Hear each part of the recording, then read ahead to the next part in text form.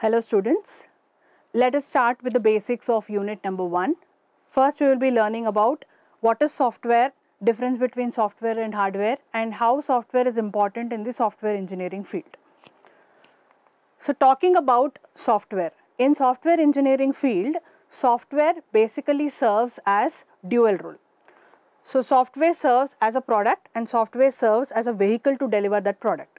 So what do we mean by software serving as a product? That means your software is helping the hardware to solve a particular task. Hardware is just a physical unit. Without the help of the software, it cannot solve anything. So software is helping the hardware to solve a particular task inside the computer. Similarly, your software is converting the data into the information also. That means it is taking the input from the users, processing it and giving the output.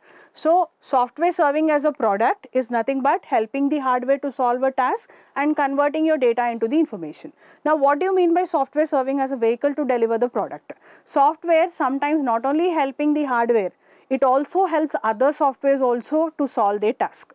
Like for example, you take an operating system. Operating system itself is a software. It allows other softwares to install over it, and it also helps the softwares to perform the task. So software as a vehicle to deliver the product is nothing but helping the other programs or the other softwares to solve their problems. So this is the dual role of the software inside the software engineering field. Now let us understand why software engineering is very important to us. Software engineering is basically important to us because of 3 reasons. The first reason is called as imposes discipline to work that can become quite chaotic. So generally if you want to develop any particular software, it involves large amount of steps. If we are not following a proper procedure, it will be very clumsy and very difficult to us. So by following software engineering, you can smoothly deliver any product to the customer. The second important point why software engineering is important to us is ensures high quality of the software. Now your software engineering makes sure that whatever features and functionalities are there in our software, they are working properly. Like for example, you have developed a registration page. Let me assume that I have missed a few fields in my registration page and I have clicked register button. So what do I expect from that? I expect that you will get an error pop-up message saying that you have missed so and so field. Okay, so if that error message is popped up once I click on the register page, that means the functionality of the page is working properly. So your software engineering makes sure that these particular functionalities and features of your product are working very good. Okay, once the functionalities and features are working properly, that means you are able to deliver a good quality product to your customer. The third point why software engineering is important to us is it enables us to build complex systems in a timely manner. That means let us assume that I have a very big task. Okay, that particular task must be divided into n number of small parts and I have to give a time period. Let me take an example of construction of a building. So in building, you have certain time limits for everything. So first you will get the pillars, after that you will get the slab. After slab, few days watering will happen. After watering, then the construction of the walls, then the windows. So there's a proper planning that goes. Okay, after that you get a beautiful building as the output to the customer. The same thing happens in your software engineering also. So if you are able to go in this proper order, giving certain milestones and all, you will be able to deliver any complex product in your market and you will be able to deliver it to the customer also in the given time period. So that is the reason why software engineering is important. To summarize these 3 points, software engineering is important to us because it keeps things organized, it makes sure that software works well, and it helps finish big projects on time. These are the 3 reasons why software engineering is very important to us. So now that we understood these points, let us understand what is the basic difference between software and hardware.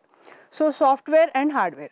Software is a logical unit, that means you cannot touch it. Hardware is a physical unit, that means you can touch it. Okay?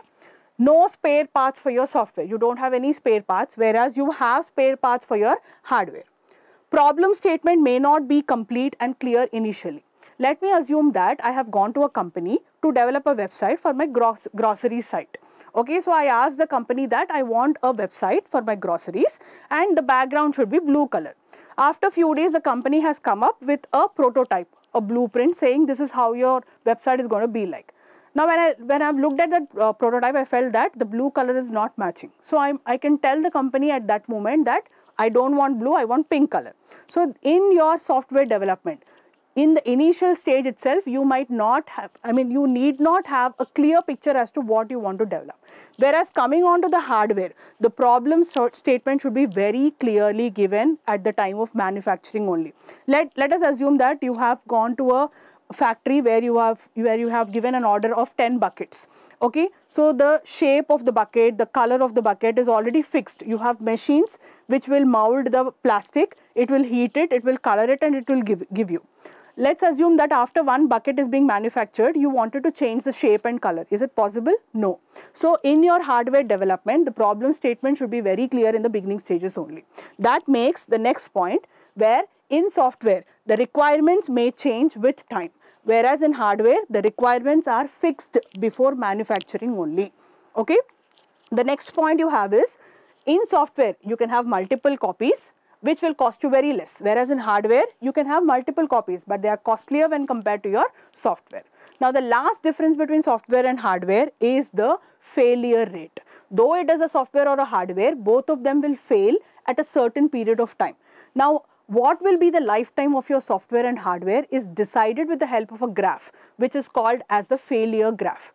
And the failure graph for your software is called as the idealized and the actual graph, and the failure graph for your hardware is called as the bathtub graph. Let's understand both these graphs. Okay, this is the bathtub graph and this is the idealized graph. Let's understand what are these two graphs. Talking about the first one, which is called as the bathtub graph. So this is the bathtub graph. As you can see, the shape of the graph is in the form of the bathtub. That is the reason you have the name, which is called as the bathtub graph. And this graph is divided into 3 stages. This is the first stage. This is divided into 3 stages, as you can see here. Now this is the first stage, and then you have the second stage, and then you have the third stage here.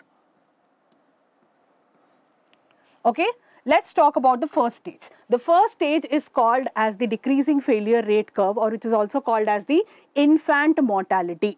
Let us assume that you have purchased a laptop. Okay, when you have purchased a laptop, in initial stage, there might be a chance that you will be having certain charging issues or the battery issues. That is because of the manufacturing defect. So many of the hardware products in initial stages will be having manufacture issues, because of which they fail frequently. And this stage where the hardware devices are failing due to the manufacturing defects at the initial stage is called as the infant mortality. So in this, since you will be having a guarantee period, there are 2 cases that you can do. One is returning the product or replacing the product.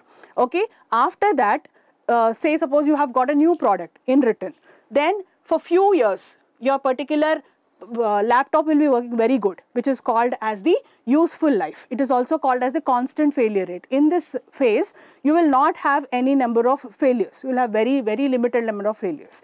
Now moving on to the next one, which is called as the wear out. As days goes on, as years goes on, hardware devices starts failing. You can see that suddenly your battery will be draining, or you will be having flickering in your screen and all. That is called as wear out. That means your hardware is getting older and older.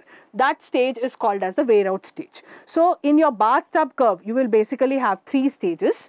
One is infant mortality, constant rate, as well as the wear out. Both these will tell us what is the lifespan of your particular hardware device. Now let us look at the lifespan of our software, which is determined by the next graph, which is called as the idealized graph, as you can see on the screen here.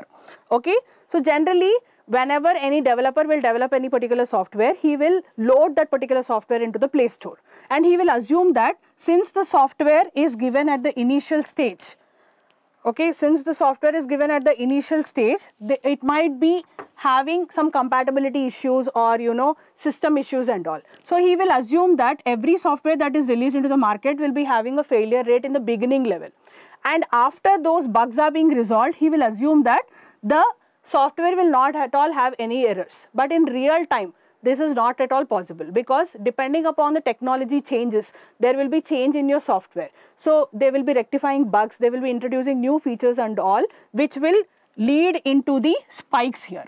These are called as spikes. Spikes are nothing but the updates that you get in your Play Stores. Let's take an example of an Instagram. Every time you get a new update, there will be some issue or some problem inside that particular software.